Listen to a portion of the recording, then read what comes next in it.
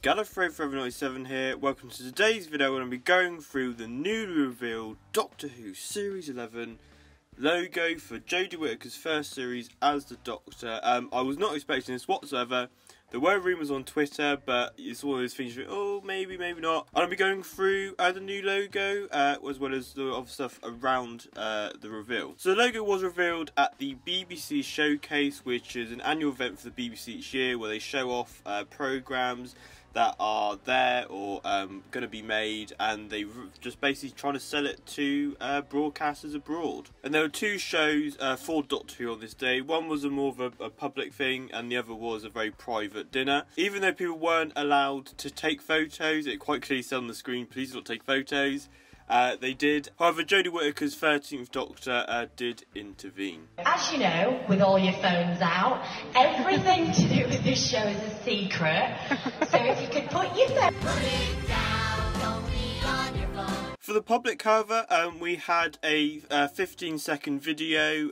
It's just sort of a CGI thing revealing the Doctor Who logo in this really cool, vibrant, energetic new graphics. I don't know if there's the graphics for the titles. I don't know if that's the theme tune they're going to use for the series, but I really liked it. It was a very classical feel, very eerie at the same time. And there's also some new artwork that was released for the programme. It's sort of like the same style we've got with Jodie Whittaker's Doctor on a cliff, but it was more of a sort of like graphical piece, and she's a sort of silhouette shadow, and the TARDIS is more in the distance, and it's sort of like the start of a dawn. That's where I saw it, but I think it's a really nice thing. I'm sure many people are using it for their phone wallpapers, and obviously you get the reveal of the Doctor logo with that as well. So what are my thoughts on it? Well, I was really sort of taken aback by it when I first saw it. I think initially you think it's one of those things that are like fan-made, and I got that sort of fan-made feel, not in a bad way of like, oh my god, it's like that bad, but one of those things, it's like too good to be true.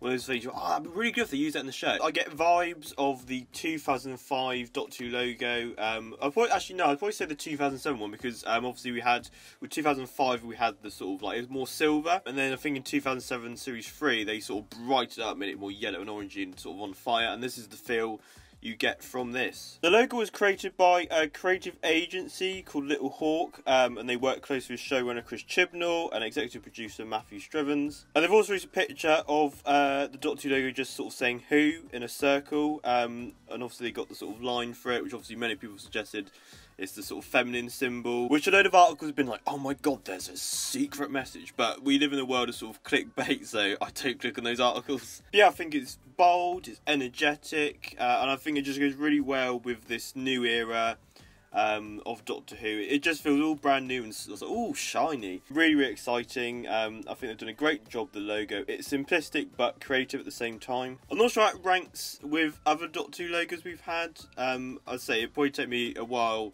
when it's been around for like a few years to sort of like, that'd be like the true test of time. But they've done a great job creating this new simplistic logo for Jodie Whittaker's era as the Doctor. And if you get many more variations of it in the near future. So as always, guys and girls, thank you very much for watching. Please comment, like and subscribe. You can follow me on Twitter, like the Gallifrey Forever 97 Facebook page, Instagram, Google+, links to that stuff in the description below.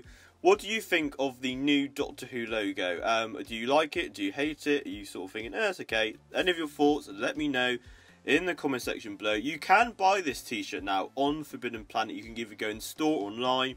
I think there is a limited stock of them, so do get them quick. I'm going to hopefully buy mine in the next few days. It's a quite good time to announce actually that you'll be seeing a sort of change to the artistic style of the channel soon as well. I'm going to be getting some new titles, some new logos.